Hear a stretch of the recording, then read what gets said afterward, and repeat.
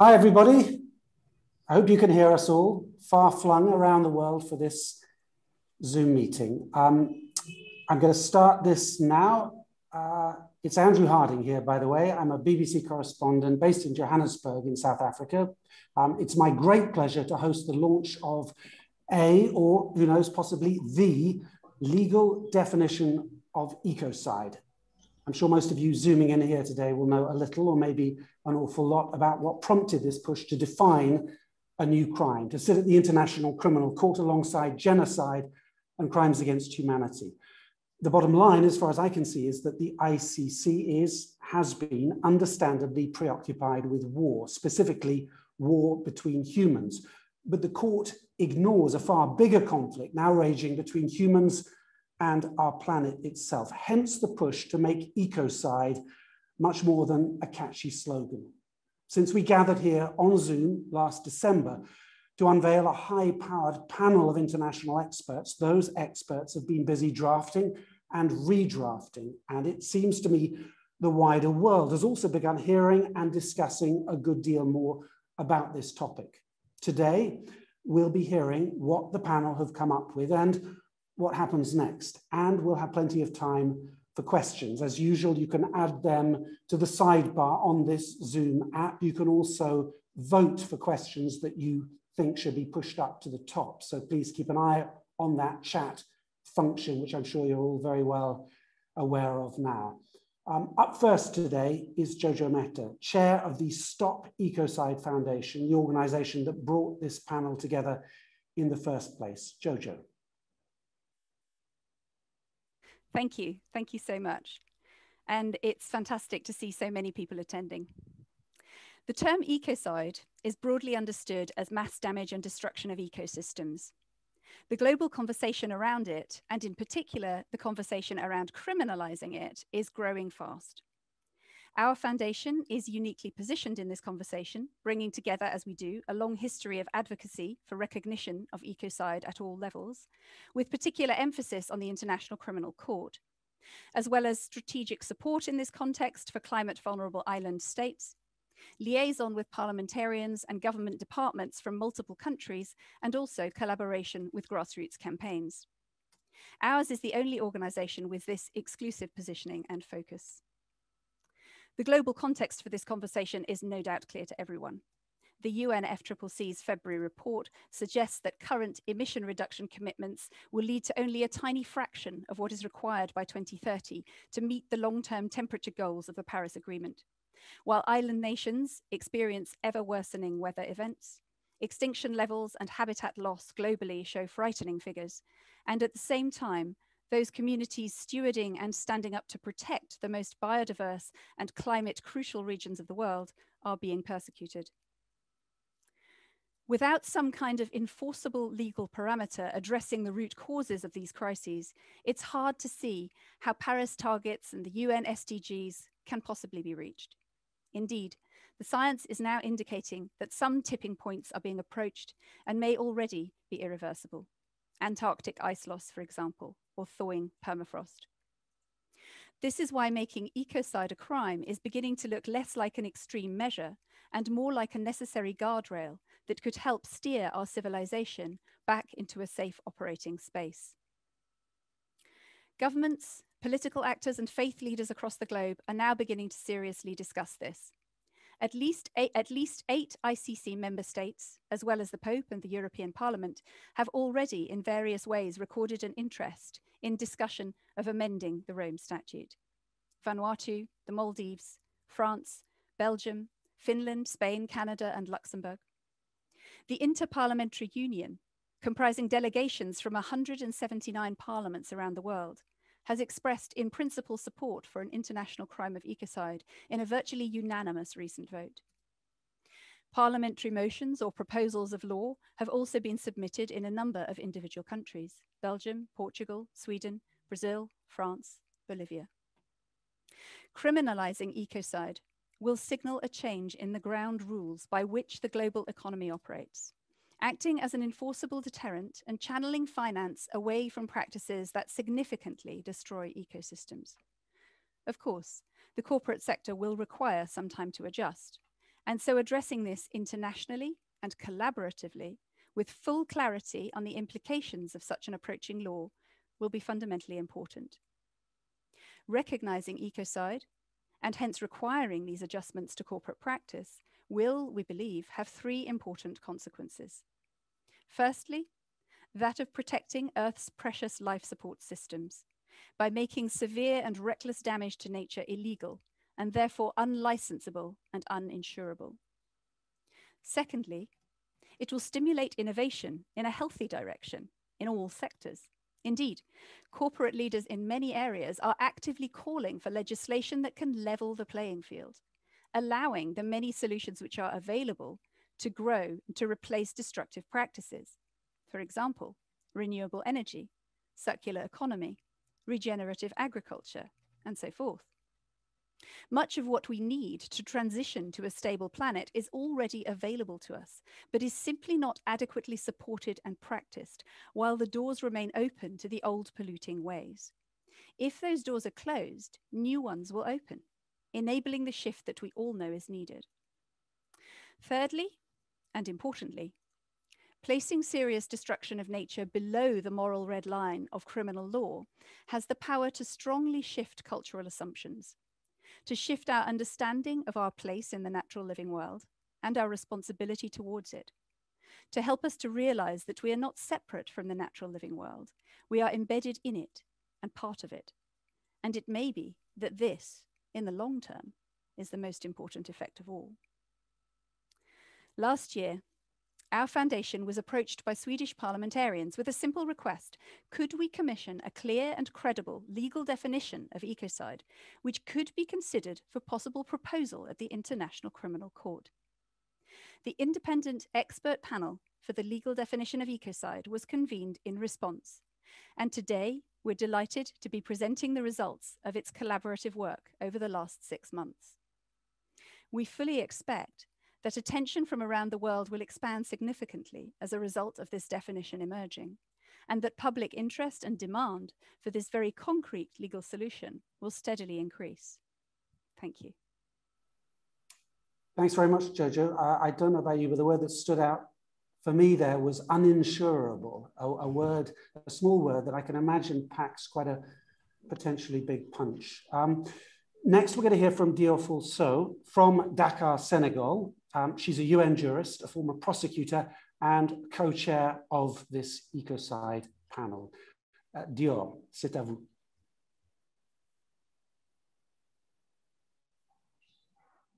Je vous remercie, Monsieur le Moderateur. Thank you, Mr. Moderator.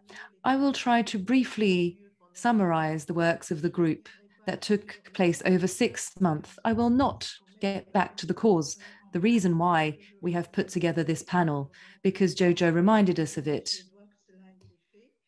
It's following the request of the Swedish Parliament. After this request, the panel was put in place at the end of November. The expert group has a number of recognized personalities for their expertise in environmental rights and interesting topics linked to climate change. We should also highlight, and that's quite important, that we need to take into account the gender, which is the case in this panel. The group is also cosmopolitan and cross-disciplinary, and our mission was to draft a definition of ecocide as an international crime and insert it in the Rome statutes. So I will talk about the composition of the group. So we have Jojo Mehta from the United Kingdom, 2 co-chairs, Professor Philippe Sands from the UK,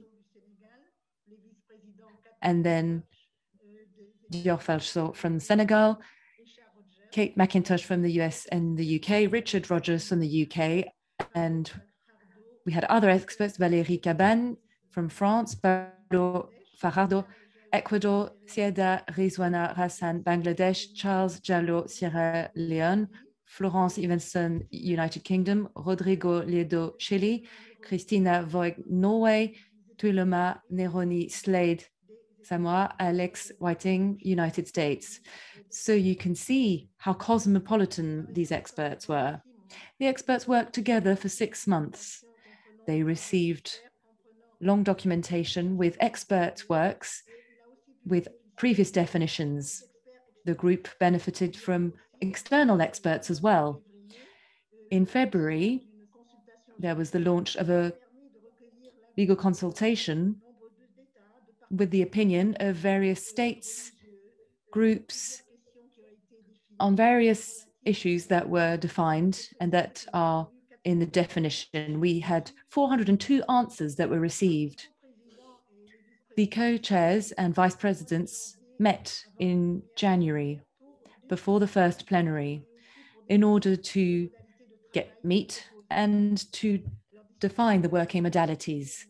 And their discussions put together an agenda, and after the validation of all the members of the panel, had 5 plenary sessions in January, March, April, May, and June. And each plenary has a precise agenda.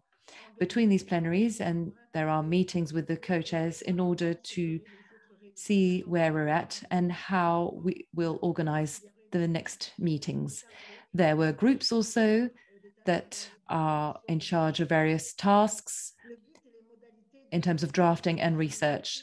The objective and the modality of the definition of this new crime was also defined during the plenary.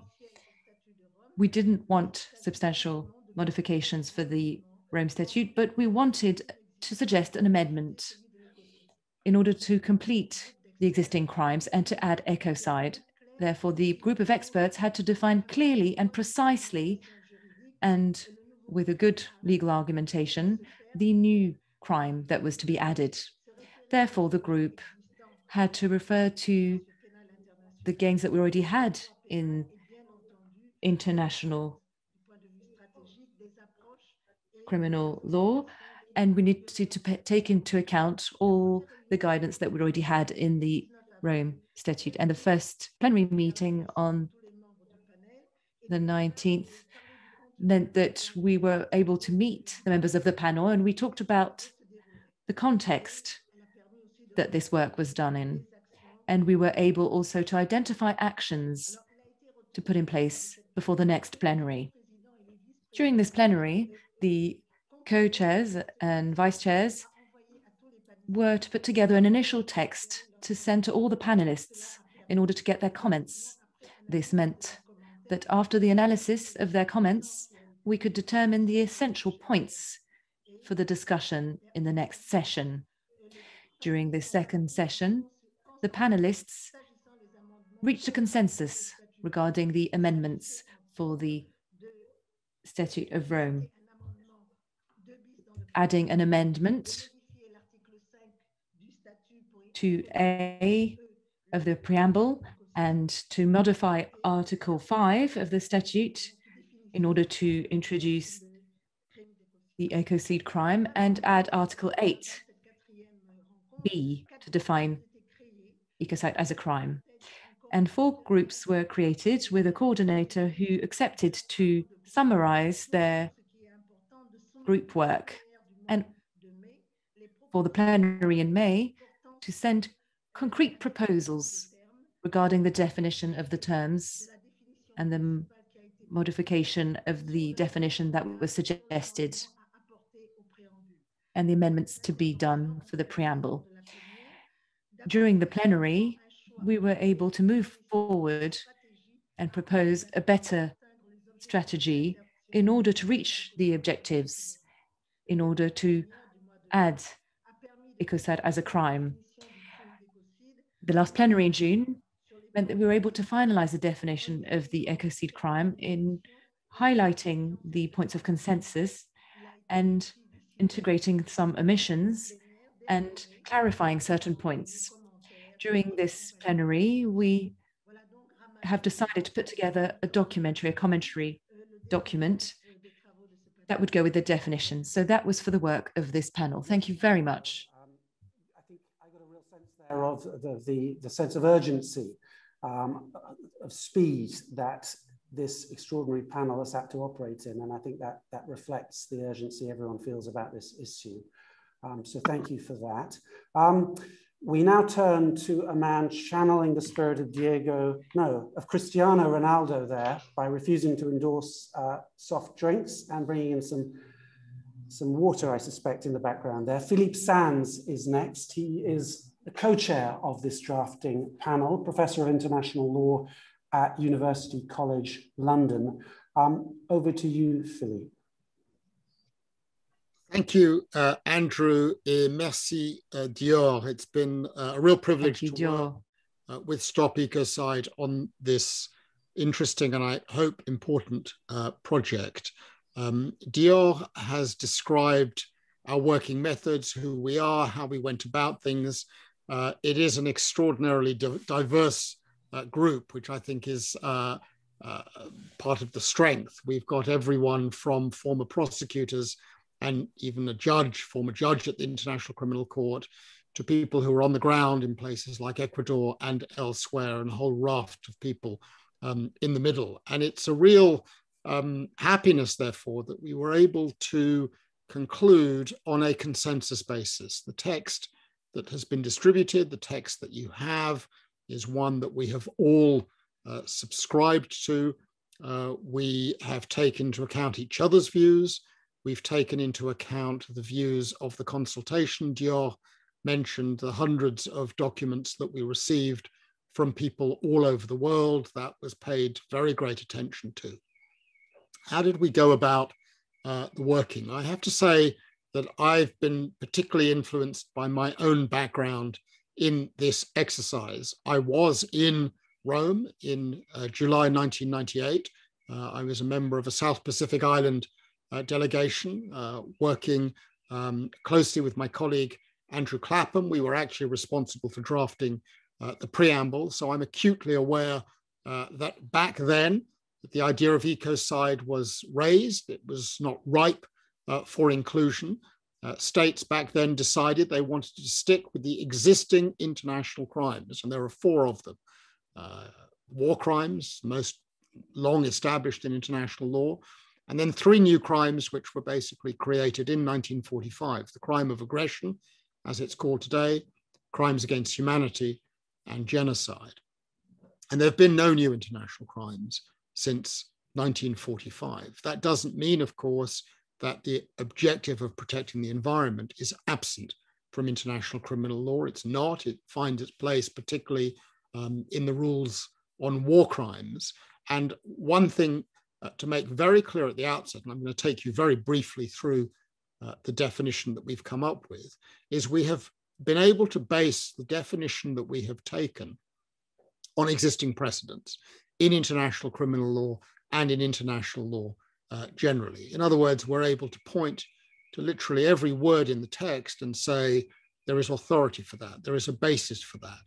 The innovation and the originality of this exercise has been the bringing together of different parts of the law, but it is grounded on what has already passed. And I think that that's been influenced in part by the work that took place in 1945, that remarkable moment between the end of the war and the adoption of the Nuremberg Statute, when new crimes were drafted and included. And the drafters of those crimes, of whom I've written in a book I published 4 or 5 years ago, Hirsch Lauterpacht, Raphael Lemkin, assisted by a raft of other individuals, similarly went through the exercise, having recognized that new situations require new crimes, of nevertheless grounding their work in what had come before to make it easier to move to their adoption.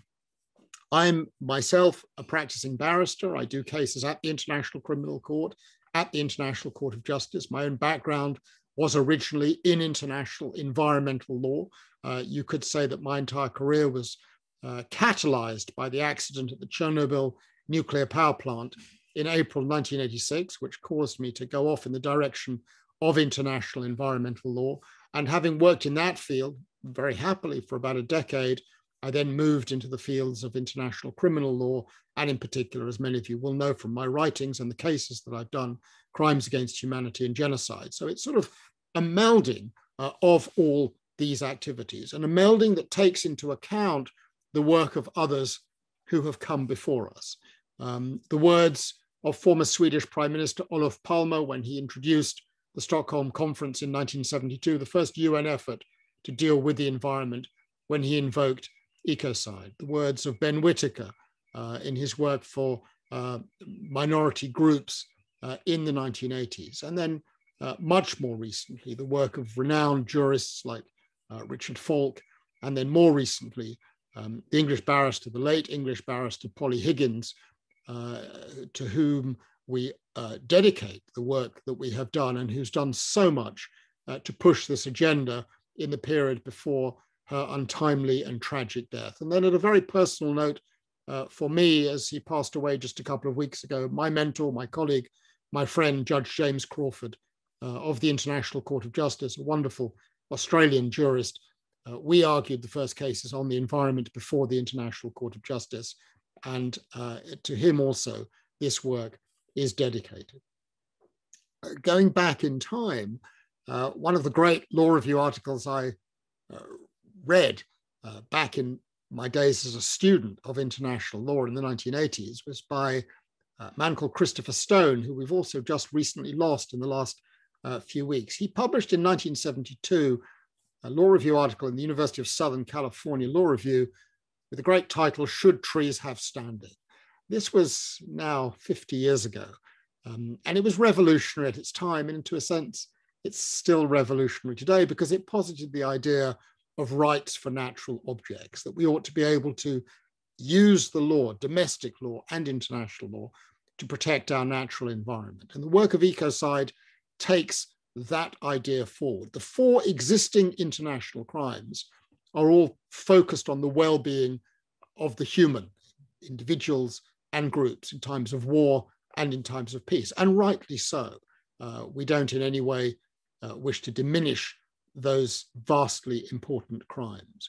But what is missing is a place for our natural world. None of the existing international criminal laws protect the environment as an end in itself. And that's what the crime of ecocide does.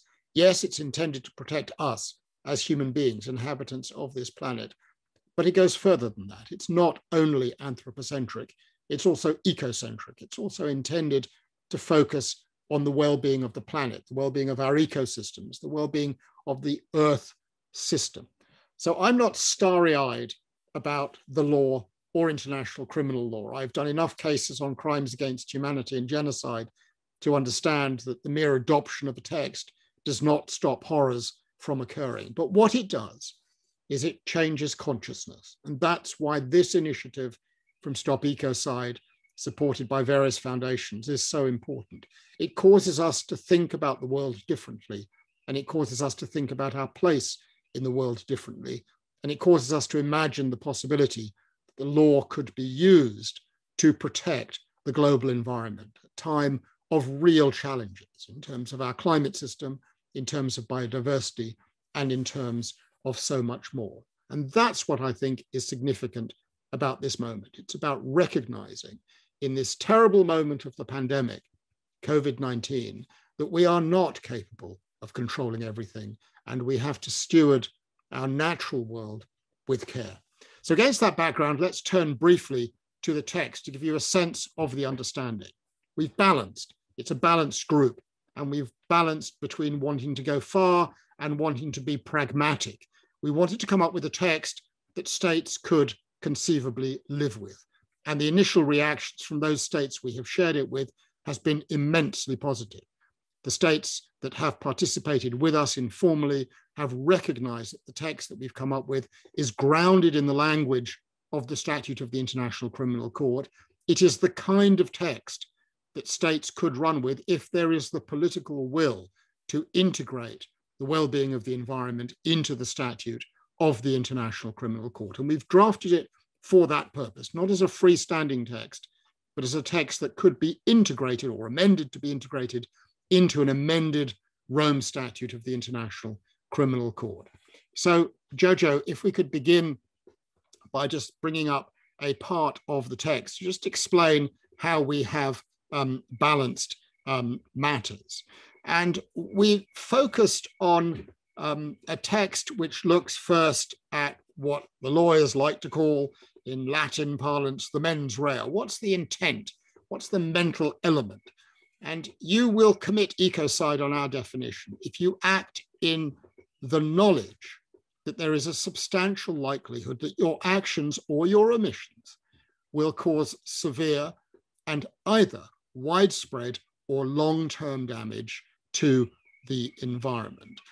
And that is a definition on mental intent that is firmly grounded in the statute of the International Criminal Court. If we could come to the next slide, please. Thank you, Jojo. This is the essence of what would be the new Article 8 ter after the definition of the crime of aggression. And I'm going to read it slowly. Ecocide means unlawful or wanton acts committed with knowledge that there is a substantial likelihood of severe and either widespread or long-term damage to the environment being caused by those acts. That text is taken from existing elements of the ICC statute and other international criminal laws. It will look rather familiar to many people who are grounded in this field. Let me take you briefly through the elements of the definition. What do we mean by severe? Severe means damage which involves very serious adverse changes, disruption or harm to any element of the environment, including grave impacts on human life or natural, cultural, or economic resources. What we're concerned with here is setting the bar reasonably high. This is the International Criminal Court. National courts and national legal systems to build on this with their own definitions, but we're conscious. International Criminal Court, in application of the principle of complementarity, is a court of last resort. So this is not about catching every single horror that occurs in relation to the environment, but those horrors that cross a threshold and are of international concern, of international interest. So serious adverse changes, severe damage is what we are concerned with. Next slide, please. Thank you, Jojo. Every act which causes severe damage is capable of being ecocide, but it must also have a further element. It must be either widespread in its effect or long-term. And this is based also on an existing war crimes definition, a 1977 convention. It is a disjunctive set of elements. Widespread means damage beyond a limited geographic area, or which crosses state boundaries, or which is suffered by an entire ecosystem or species, or a large number of human beings. So it's a sort of territorial, geographic element. And the alternative is a temporal element. Long-term means damage which is irreversible or which cannot be redressed through natural recovery within a reasonable period of time. So severe and widespread, or severe and long-term is the requirement. And this temporal element allows us to catch, for example, if a species was considered to be of such singular importance, but nevertheless located within a single country or in even a tiny national geographic area, it could be considered to be significant enough to be caught by the definition of ecocide. If we could have the next slide, please, Jojo. We have also come up with a definition of the environment. This is a delicate matter. We know that the International Law Commission in a parallel exercise has decided to avoid a definition of the environment, and we've just drawn from existing international conventions with a simple definition that takes the 5 different elements of Earth: biosphere, cryosphere, lithosphere, hydrosphere, and atmosphere, as well as outer space itself. And then the next text, please, Jojo. Finally, we've set a double threshold in terms of the nature of the acts. Not only must there be severe and widespread or long-term damage, the acts must also be either unlawful or wanton. And again, that is taken from the text of different parts of the ICC statute. Unlawful could refer to either domestic law or it could refer to international law. The next slide, please, Jojo. And wanton is the circumstance where it's not necessarily unlawful under domestic law or international law, an act which is engaged with reckless disregard for damage, which would be clearly excessive in relation to social and economic benefits anticipated. There's, again, a cost-benefit analysis for acts which have severe deleterious effects, but which one would have to go through a balancing exercise. Here is the reality of the situation. A lot of acts are harmful to the environment. And in order to come within this definition, we have to be pragmatic and recognize that we cannot cover every single one of those acts. That is not for this definition as a matter of international law. The definition has to have a number of thresholds. And the determination of whether those thresholds has been crossed will first and foremost, assuming a text of this kind is to be adopted, will be for a prosecutor at the International Criminal Court to form a view as to whether the requisite conditions are met. And having formed a view, she or he or they will then have to determine whether they can persuade a panel of 3 judges at the International Criminal Court, whether or not the crime of ecocide has happened.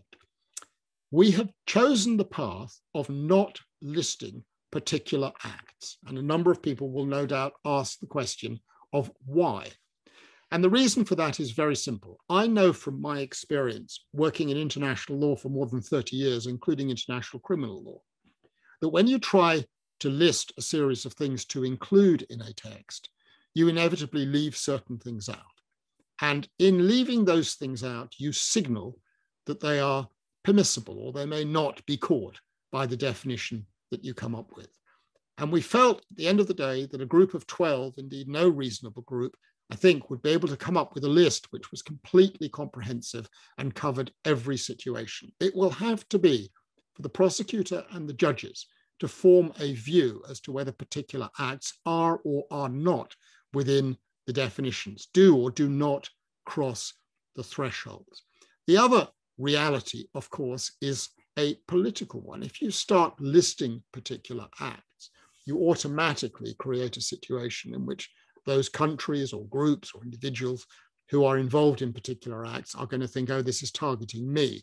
And we felt that it was best to keep that door shut. We do not have here in mind any particular acts. We have looked as a group of lawyers at the consequences of certain acts and carved out a definition which looks at those consequences rather than the label to be put on the act itself. But it may well be that we can address these issues in subsequent questions. By way of conclusion, this is a crime of endangerment. You don't actually, on this definition, in accordance with existing international criminal law, necessarily have to show that actual harm has occurred. It may well be that in some cases harm will have occurred and that will give rise to an investigation by a prosecutor, an action by the judges. But if a law is to be effective, whether it is genocide, whether it's crimes against humanity, whether it's war crimes, it must also be possible to allow the law to fulfill a preventive function, to stop things from happening before they have actually occurred. And this definition that we've come up with is therefore inscribed in that long-established principle of international criminal law. Final couple of points. Firstly, in the ICC statute, the only people who can be targeted, indicted, investigated are individuals. The International Criminal Court cannot bring actions against states or corporations or NGOs, although it can bring actions against individuals who are associated with states or corporations or NGOs or other groups. But the only people who can be defendants at the ICC is the individual, and that remains the position in relation to the definition that we have taken. And the final and concluding point is we've come up with a definition which we think could work, but ultimately, of course, it will be for states to decide whether they wish to proceed in this direction or a related direction or in another direction, or not to proceed at all. And that's a matter of political will.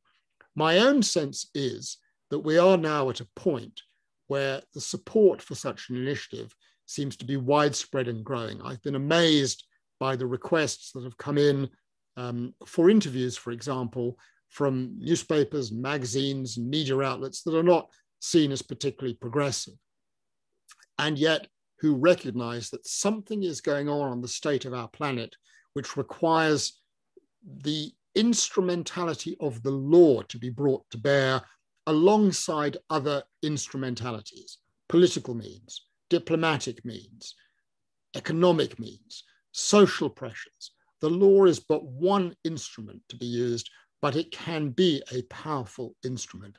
And it's to that end that we have adopted this definition and commend it to states for their consideration for possible inclusion in the statute of the International Criminal Court. Thank you so much, Andrew, and back to you. Many thanks, Philippe.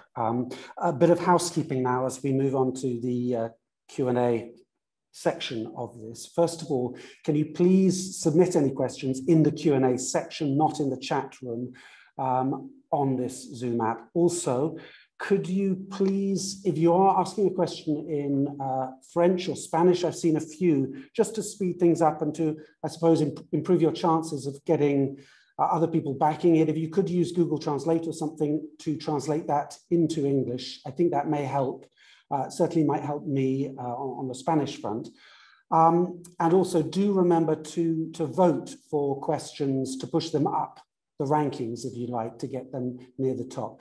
Philippe, I think we'll give you a chance to take a break for a few seconds. I did want to just start by asking Jojo about the logistics of pushing this forward. It was mentioned that 8 countries and the Pope have already seen this and given their endorsement to this process and to what you've come up with. And I wondered whether you could explain the status of this draft, of this document, where it's going now, and what sort of sense of urgency you're picking up from other states. In other words, could we see this realistically on the ICC statutes in a matter of years, months? What's your sense at this stage? Thank you so much for that question. And I hope I'm popping up and visible again as I speak. Thank you. Yes, there have been previous amendments to the Rome Statute that have taken between 2 and 7 to 10 years to adopt. The crime of aggression was the only other time that a standalone crime was adopted as an amendment into the Rome Statute. Now, we've been hearing from so many different directions that this is the decisive decade for taking action on climate and ecological crisis. And so we believe that actually both the literal climate and the political climate, which is rapidly changing and taking notice, waking up to the situation that we're in, we believe that this could actually be more rapid than that. I mean, we make an estimate of 4 to 5 years, but we also have to say that in the last couple of years, developments have happened faster, not slower, than we anticipated. And this conversation is growing extremely fast. And as Philippe says, we've also had very initial positive responses, both from states and also from others in, for example, the corporate sector and the NGO world. So we're really expecting this to move quite fast. Okay, thank you. This is for, I think, Dior or Philippe. I'm just going to offer a couple of short questions here that I think are quite pertinent. One is, will there be retroactivity or a statute or a statute of limitations, assuming this law is adopted by the ICC? And also, this from Christian Stahlberg, doesn't ecocide law already exist in any nation currently? And if so, which?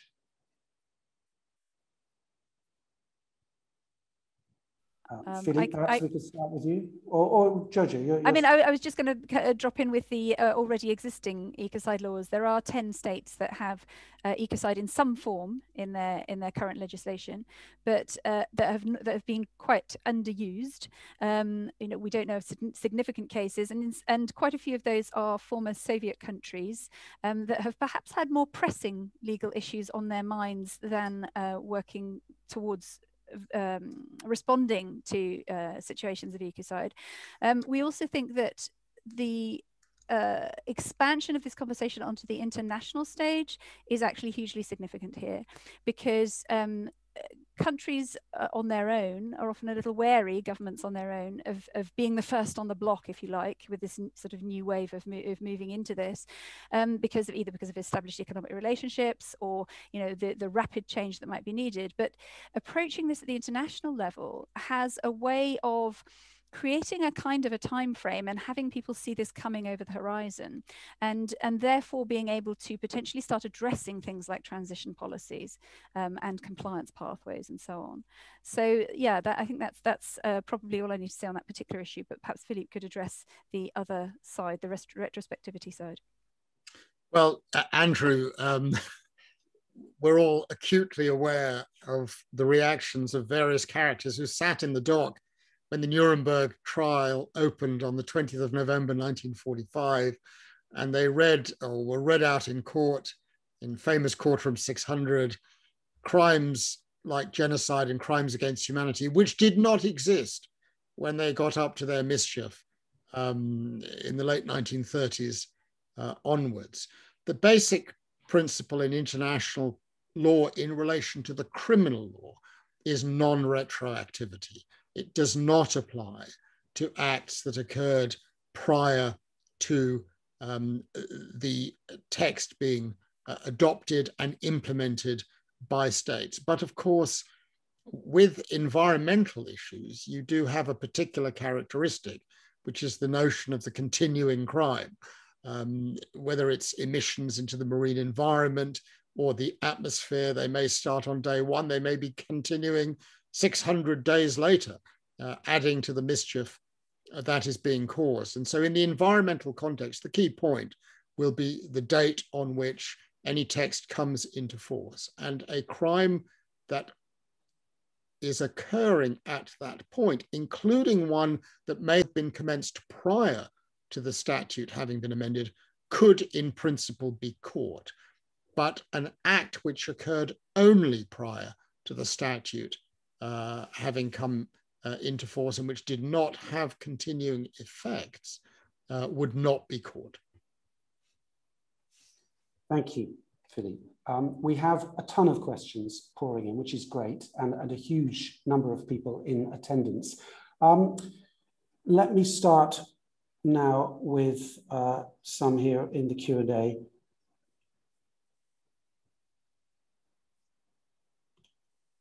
To what extent does recourse to the ICC require that possibilities for use of domestic legal systems have been exhausted?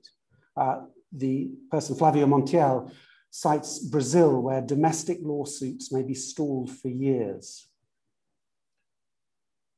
I mean, the test in the ICC is whether, well, the starting point is there is a principle in the ICC statute of complementarity. And it basically evokes the idea that the ICC is a place of last resort, so that national legal systems must have an opportunity to address a particular action's potential criminality. And if a state is unwilling or unable to give effect to its domestic law to achieve the protection required by the ICC statute, then and only then can the International Criminal Court step in. And that is a principle, of course, that would continue to apply. One of the things that's interesting, and it's come up, I've noticed in some of the questions, is how this relates to various initiatives at the national level for criminalizing harm to the environment. Many countries criminalize certain environmental harms already. I'm speaking from the United Kingdom, that is established in English law. They don't call it ecocide, but if I, cause massive damage to some environmental resource, I may well commit a crime. Some countries are also considering adopting national laws on ecocide. Bangladesh, right today, this week, is considering that. France is considering that. But if a crime of ecocide were to be integrated into the statute of the International Criminal Court, then every state party which accepted that amendment would have an obligation to implement the crime of ecocide into their domestic law. And that's precisely to give effect to the principle of complementarity. When the United Kingdom became a party to the statute of the International Criminal Court, it had to amend its domestic law to implement the crimes of genocide and crimes against humanity. And the same principle exactly would apply. So it's a sort of fast track way of transposing the crime of ecocide, not only at the international level, but hopefully into many domestic national legal systems. Okay. Thank you very much for that. Do please all remember to vote for your favorite questions. There are so many coming through. I think we may have some issues with that voting system. If that's the case, I apologize. But in the meantime, here's a general question, and Dior, it might be something for you as well. What are the main objections that you foresee coming from member states, and how do you intend to see off those objections? And also, just for my sake, a stupid question, what is the number of states you need in order for this to proceed?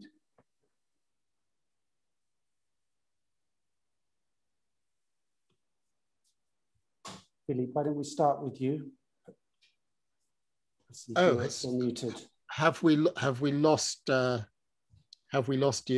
We have at the moment, yes. Okay. I'm not sure quite what has happened there.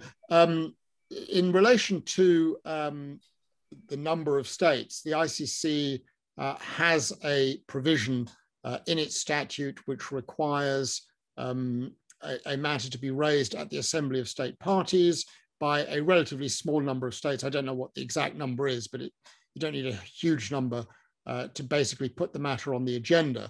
What you then do need is a significant enough number, I can't remember what the number is precisely, to take the matter forward. Jojo looks like she can answer that question. I haven't done my homework closely enough. Over to you, Jojo. Yeah, I can certainly answer that one because we get asked that all the time.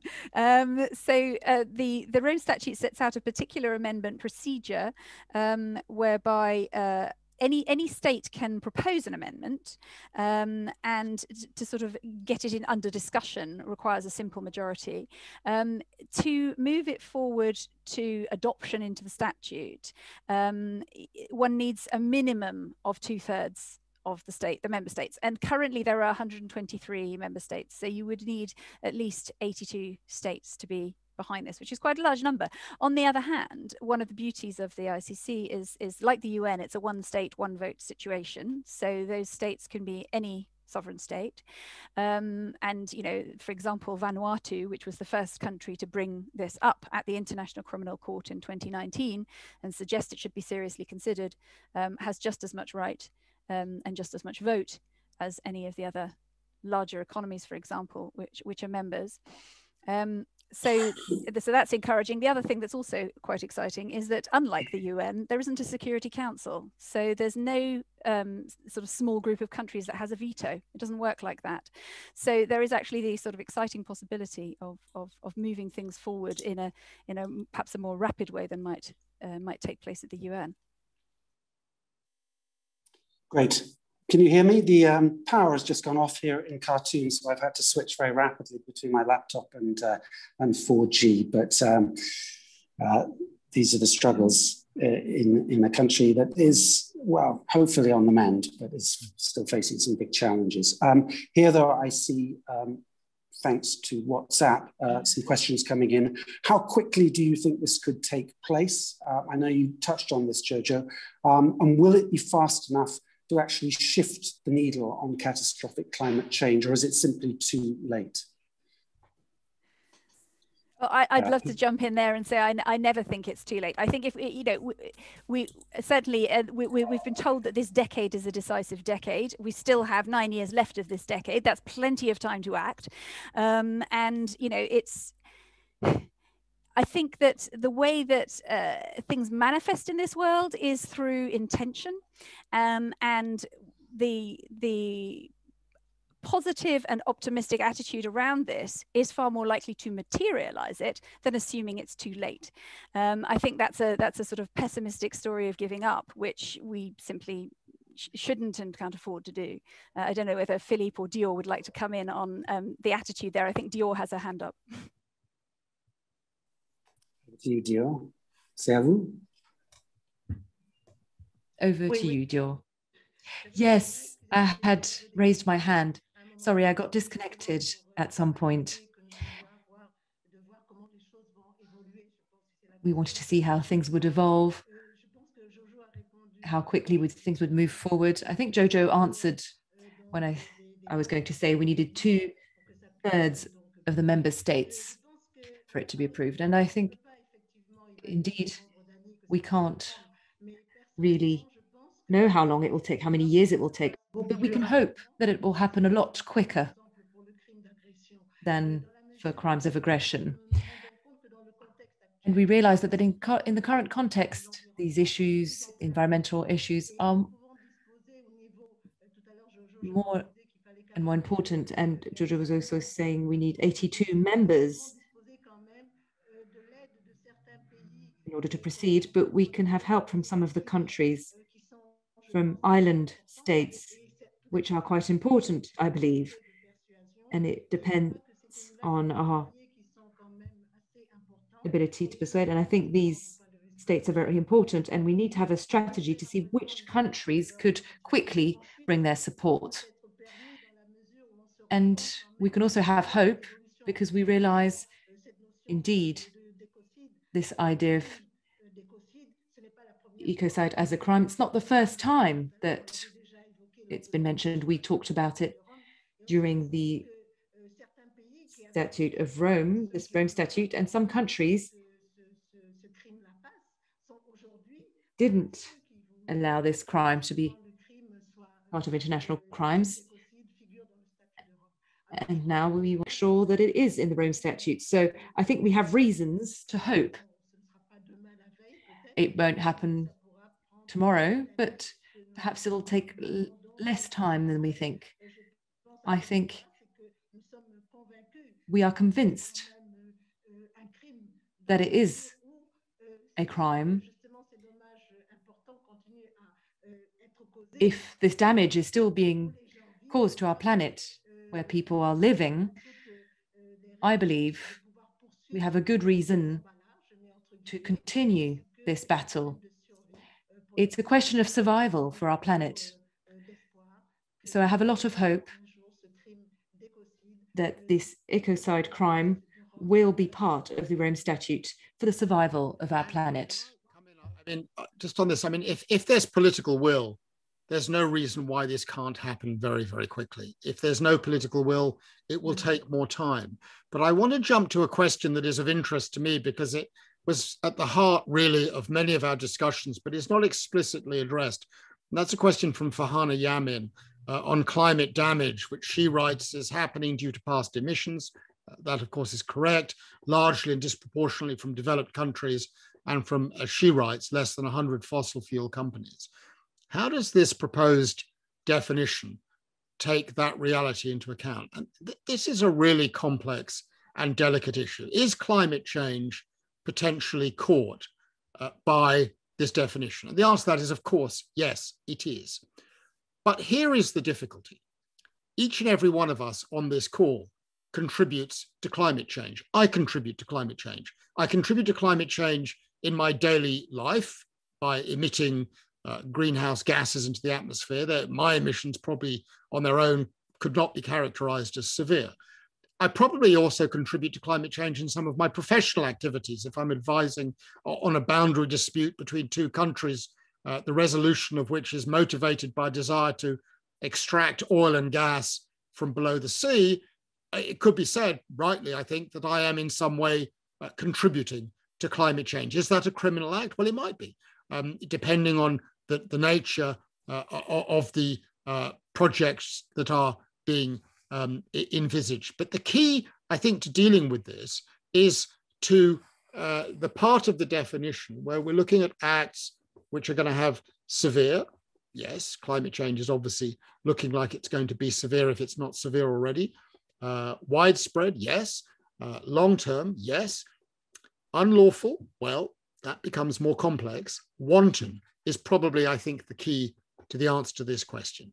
So I think if a corporate actor, if a state, if an individual is going to engage in the authorization or the promotion of a project in wanton disregard of the effects on the environment without taking into account at all the economic and social benefits, or deciding in a ridiculous manner that the environmental harm somehow is outweighed by the economic and social benefits. In those circumstances, one could imagine activities which could fall within the characteristics. So again, I'm loath to mention any particular examples, but the authorization, for example, in an industrialized country of a massive new coal field and a massive new coal-fired power plants without properly or at all taking into regard the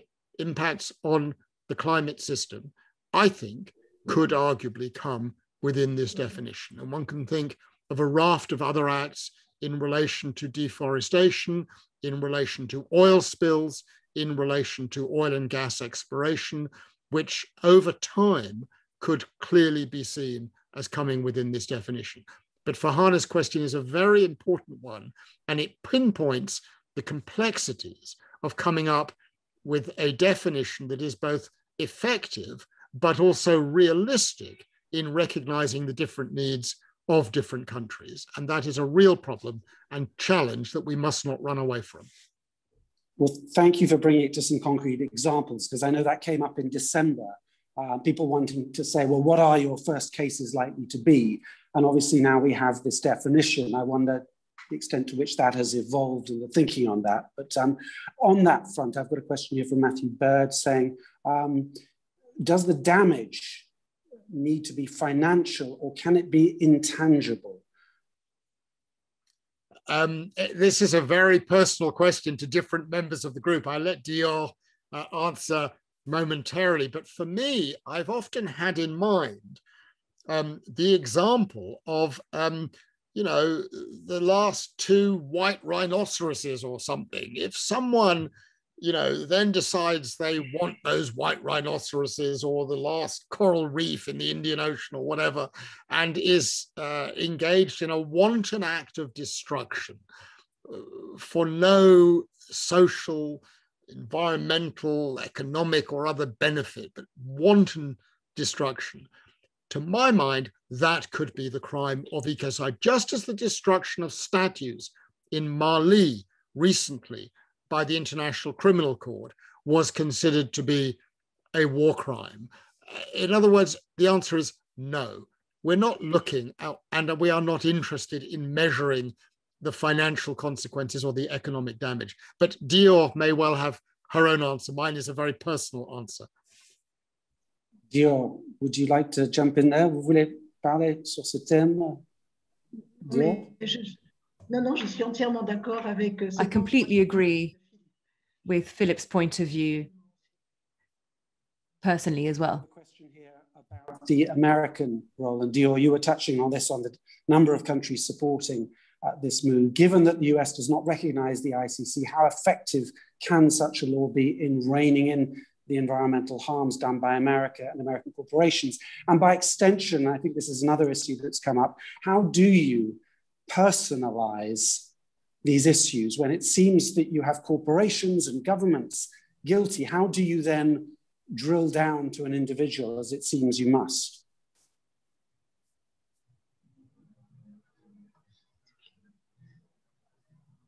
C'est pour moi la question.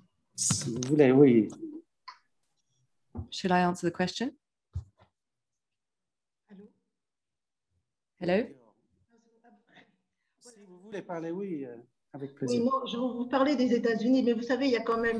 I wanted to speak about the States. There is a process to amend the statute, and the States, what they can do, well, they can not accept, but they can't impose a veto. So I think there are very specific rules. Now, the second question is not something that I really understood very well. Individualize, how to drill down to an individual rather than a government or an organization. Well, I mean, on that question, Andrew, we've got experience of it because, you know, the defendants who were in the dock at Nuremberg, the first ever international criminal trial, and all roads lead to Nuremberg. Let us not forget that October the 1st this year is the 75th anniversary of the Nuremberg trial. So what better moment than to catalyze the adoption of the fifth crime, ecocide. It's extremely timely. But those individuals who were there, Hans Frank, Hermann Goering, and others, they were there not because they'd been off on a frolic on their own devices. They'd been acting for a state. They were all in senior government positions. And ecocide would act in exactly the same way. A chief executive of a corporation, a minister of finance, or a prime minister or a president who pushes the button and authorizes a project, absolutely, they could be caught. But you asked another question that I find also very fascinating. And that is, what about states that are not parties? And this, of course, right now is a real live issue in the life of the International Criminal Court. We have cases before the International Criminal Court in which the ICC has given authority to the prosecutor to investigate crimes committed on the territory of Bangladesh and Myanmar in relation to the Rohingya community. Myanmar is not a party, but the effects of its actions are said to be felt on the territory of a state party, Bangladesh. Similarly, in relation to Palestine and Israel. Palestine is a party to the ICC statute. Israel is not. The actions of Israel are said to be felt on the territory of Palestine, and that brings the matter, according to the judges, within the jurisdiction of the court. What that means is that an act authorized in the territory of a country that is not a party to the ICC statute, but the consequences of which are felt on the environment of a state party, would fall within the jurisdiction of the International Criminal Court. And of course, that opens the door to potential effectiveness, but it also opens the door to potential political difficulties. And that reality is something I think we in the group were all acutely conscious of. Jojo, maybe this is for you. Somebody asked earlier about Africa, the continent likely to be hit hardest by climate change, but also a continent that has its own problematic relationship with the ICC. And we've seen that your panel very diverse, but I wondered what sort of engagement and what sort of enthusiasm you're getting from African leaders regarding this and the potential, I suppose.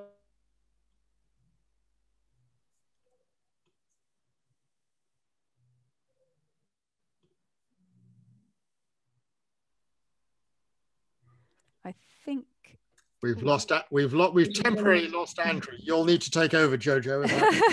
Yeah, we have indeed temporarily lost Andrew. The connection in Khartoum is clearly not as reliable as it may perhaps be in other places somewhere. So, of course, the diplomatic kind of progress of what we're doing is not of course, but I can certainly say that it's further advanced than it may look publicly. But we actually have to be quite reserved about what we say about that for obvious reasons, in the sense that, you know, if a state is talking about this, it's not it's not our position to be able to say that until they are ready to say that. And a simple example of that is that, you know, we worked for quite a long time with Vanuatu, supporting them strategically, helping them be able to have a voice at the ICC, because of course if you're on a little Pacific island and coming over to The Hague, that's an incredibly, you know, that's an expensive endeavor, whereas of course, you know, if you're in Europe, then reaching The Hague is easy. And this is another sort of thing that gets leveled at the ICC effectively, that in itself it is part of a system that is sort of dominated in sort of Western Europe, or, you know, the sort of colonial sort of structure, if you like. So part of the sort of support in the background was simply enabling those voices to be heard at that table, and that is going to be true of certain various countries around the world. But I think it's also worth noticing that the potential of a crime of ecocide is kind of interesting in comparison to, say, the situation with war crimes or say genocide, in the sense that the effects of ecocide are felt very much in the global south, but the decisions that lead to those effects are often taken in the wealthy north. And this crime, of course, aims at those key decision makers. So there is, in a way, a sort of a potential for a rebalancing, one could say, of that dynamic via this crime. And I think it's also worth picking up a little bit on what's been covered slightly, which is looking at the sort of corporate versus the individual, because at the moment, corporations have, you know, they might pay, I mean, expensive lawyers to work around current regulations potentially, or also, you know, budget for court cases. What we end up with a criminal situation where there is the personal freedom of a single individual on the line is that, as I've heard Philippe say a number of times, it does concentrate the mind. Effectively, you know, it does have those individuals, rather than their due diligence going in the direction of how do we work around a very detailed piece of regulation, that due diligence may well now start going towards, instead, how can we make sure that we don't fall foul of this new rule, because, you know, my personal freedom is going to be on the line. And that has a real potential for carrying weight in the corporate arena, which is where most ecocidal activity is taking place, because of course, unlike, well, no, I mean, I don't know any genocidal maniacs, so I don't know what an average genocidal maniac, or if there is such a thing, but I'm sure they're not so worried about their PR as a CEO. So if you imagine, you know, the corporate credibility, the investor confidence, the share price, and so on, depend very heavily on reputation. And so for a key decision maker in a company, being sort of thought of alongside a war criminal or someone committing genocide is not appealing at all, because it can drastically affect the success of the business venture. And so there's a deterrent potential with ecocide as a crime that may even be more powerful in its area than war crimes. I'm back, by the way. Thanks for helping me out there. I'm not sure whether you or your colleagues had a chance to address that question about Africa and the extent to which Africa is involved, and how they are receiving that, this suggestion of what you've come up with. Yeah, I did actually cover that okay. in my response, yeah, in general terms. Okay. Philippe, I know you've talked a lot about the lessons learned from crimes against humanity and genocide, and the effectiveness of having a broader target as opposed to the more individual. And I wonder if you could talk a little bit about how you've borrowed or incorporated from those two key crimes in what you've tried to do with this, the panel has tried to do in drafting this. Sure. I mean, you know, starting in 2010, I did a deep dive into the lives of the two men who created the terms crimes against humanity and genocide in international law.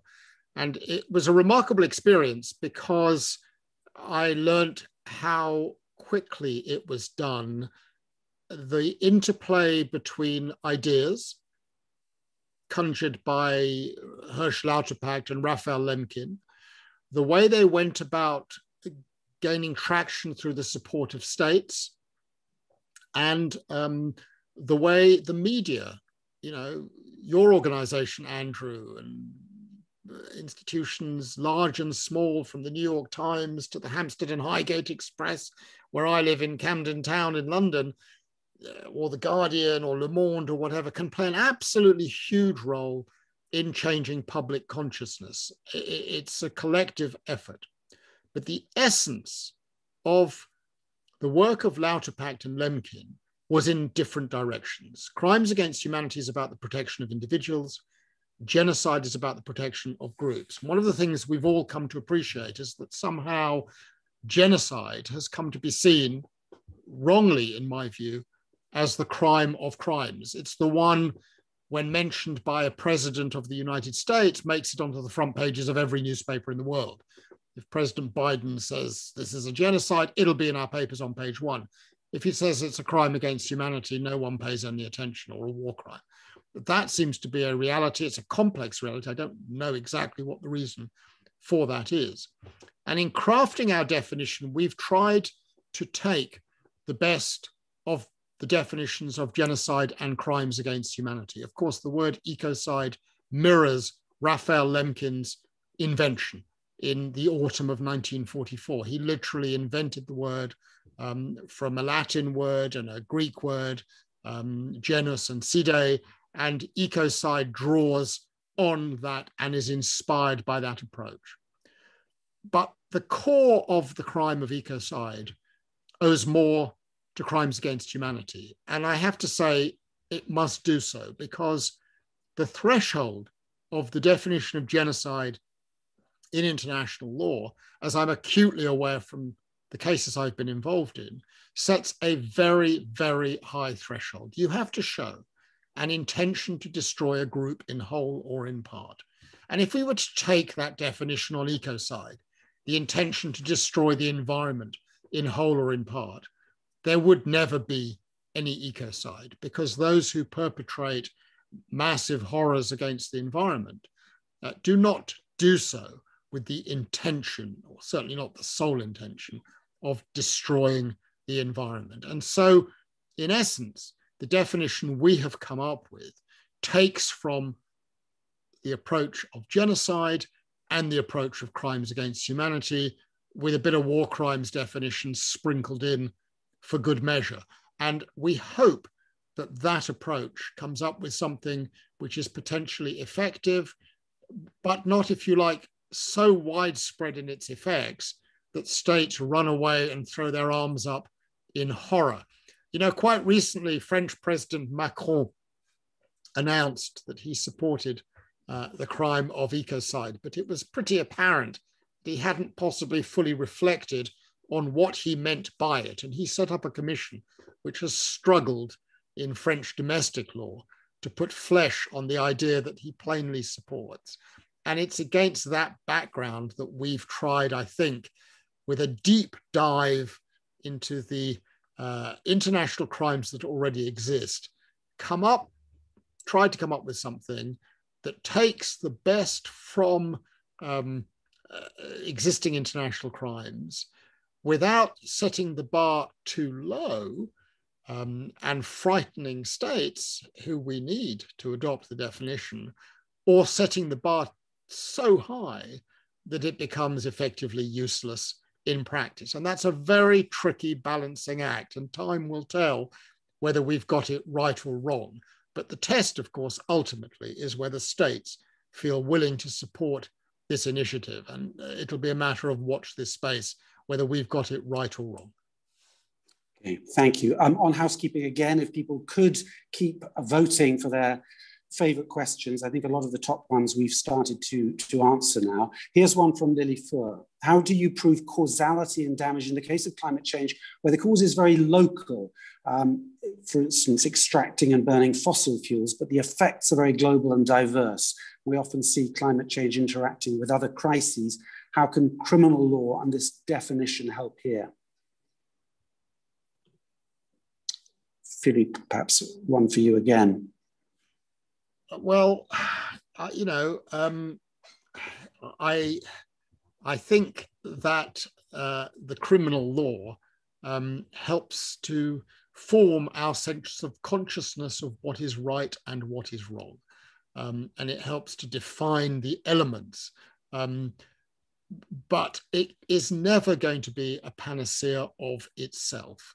I think Polly Higgins, who did so much to push this idea in the last 10 years of her life, was acutely conscious that the exercise she was engaged in was intended to help us rethink our relationship to the natural world. And I think that is the central role that the law can play. I mean, let me give an example of how the law changes consciousness. You know, about a year and a half ago, I argued the case before the International Court of Justice for the Gambia against Myanmar on the allegation that Myanmar was engaged in a genocide against the Rohingya. And a few days before the hearings in The Hague, I was in Washington at a seminar at George Washington University on a panel with a very good friend of mine, Judge Thomas Bergenthal, who used to be the American judge at the International Court of Justice. And he was very interested in this case being brought at the International Court of Justice in relation to genocide concerning the Rohingya community. One of the things that people will not know about Thomas Bergenthal, although they might want to read his remarkable book, A Lucky Child, was that in 1944, he was in Auschwitz.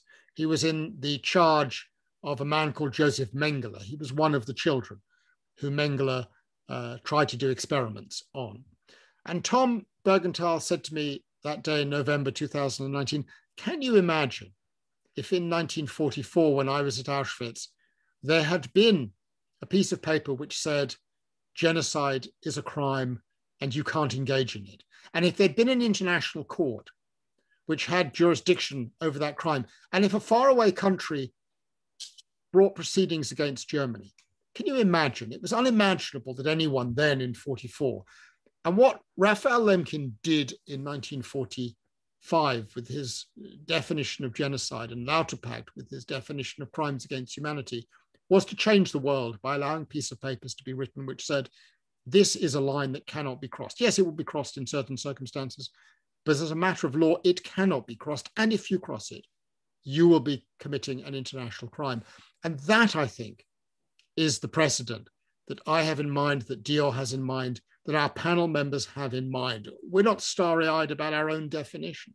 No doubt it can be improved. No doubt others will come up with an even better definition of ecocide, one that commends itself to states.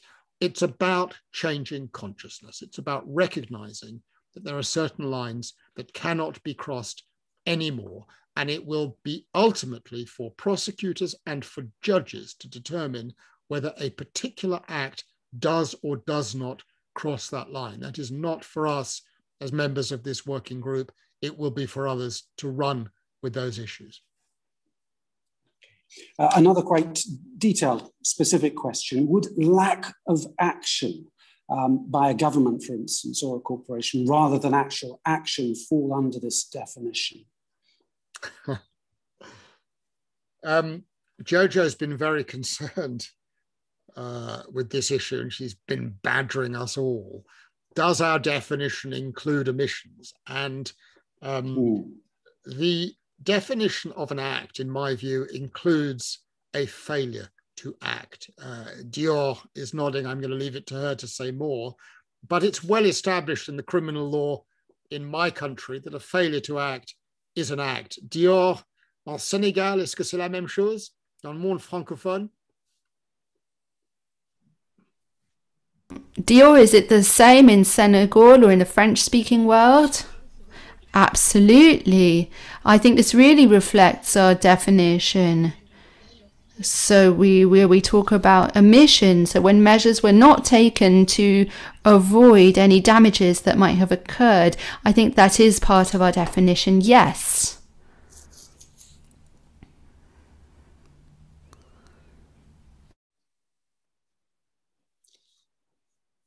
Thank you very much there. We are coming to the end now.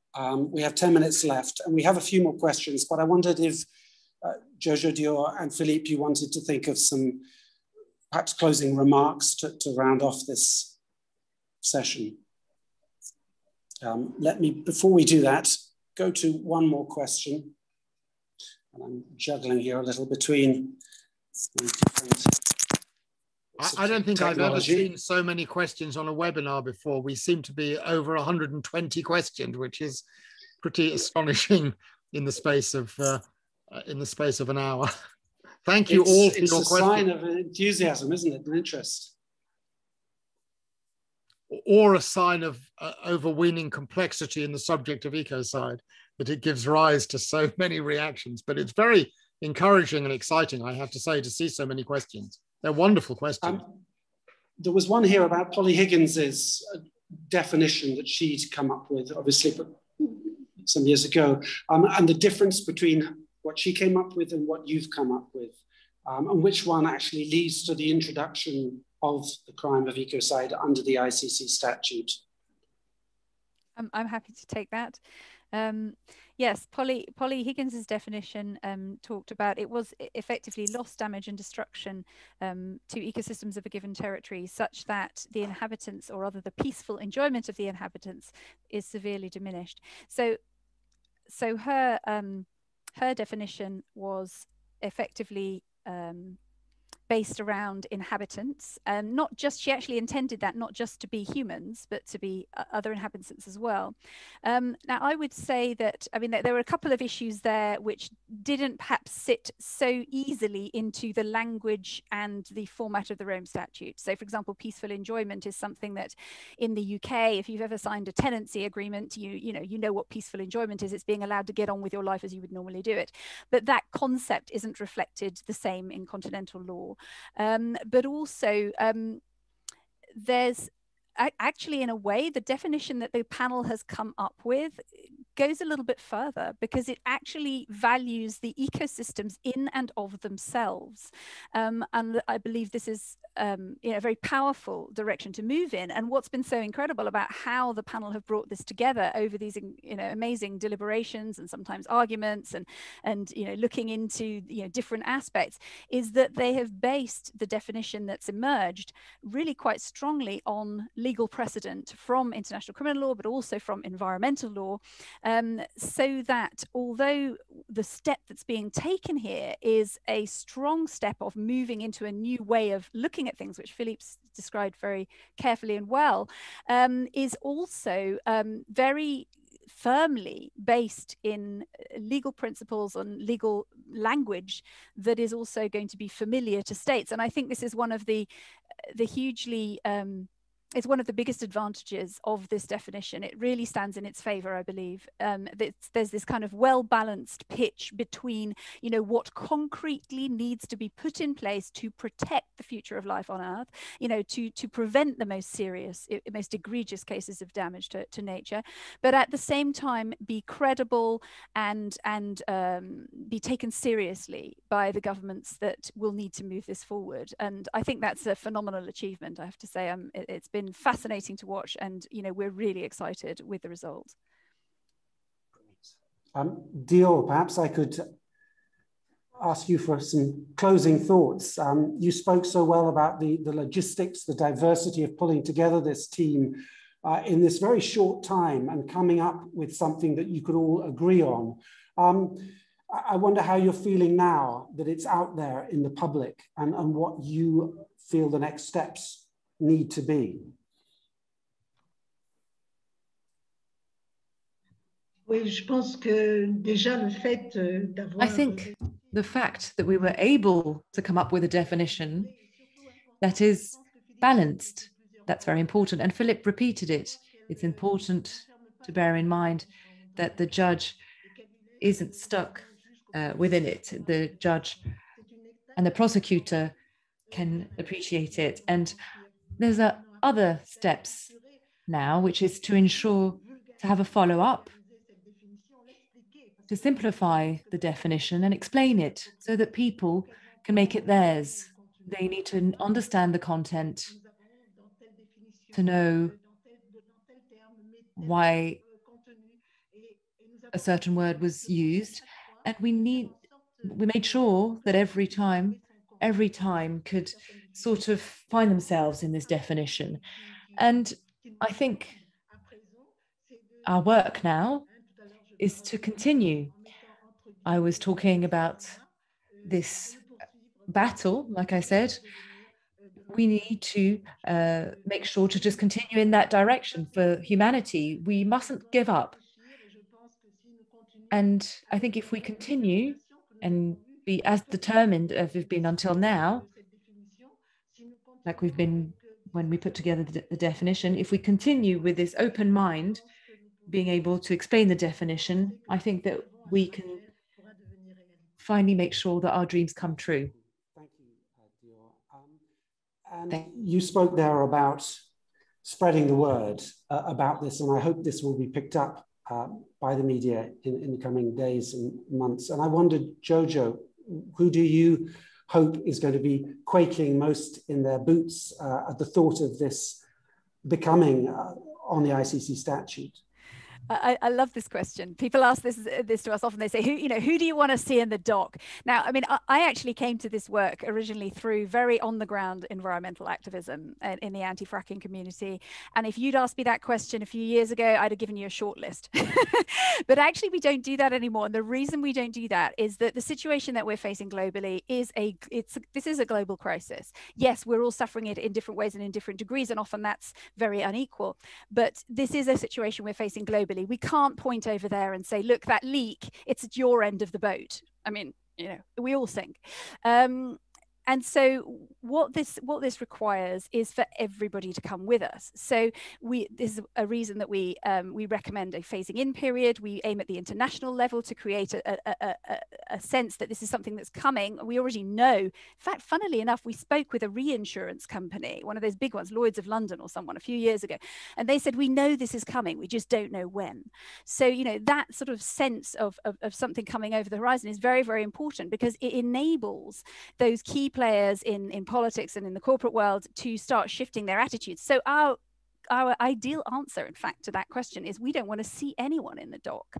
We want people, we're putting this in place in order to shift that consciousness, change those attitudes, and to enable the solutions that are already there, for moving towards a more thriving and sustainable way of interacting, of a relationship of harmony with nature instead of one of harm. Is to enable all of that, and effectively have people be behaving better and therefore not be heading for that dock. Of course, inevitably there will be cases that arise, but perhaps one of the big differences here between, say, climate litigation, which is happening a lot around the world now, and many hundreds of cases, which produces a fantastic bank of evidence. It shames companies that are doing the wrong thing, and sometimes it even creates compensation. But again, I come back to this sort of almost the strategic intervention of the criminal law. It's almost like a kind of an acupuncture needle, if you like, on a pressure point. It has that way of potentially putting a moral parameter around things that enables people to sort of say, well, actually, to know that this far and no further, and that's enabling for those that do the right thing. And it's an additional kind of ground rule that has to be taken into account by those who have not had to up until now. And Philippe, thank you, Jojo. Philippe, a last word from you. Is this that moment, an inflection point post-pandemic, or and I know you've been quite cautious about the fate of this draft law, but could this be the moment? Is it the insurance industry that will change everything? Something as small as that, or is it something that we haven't foreseen yet?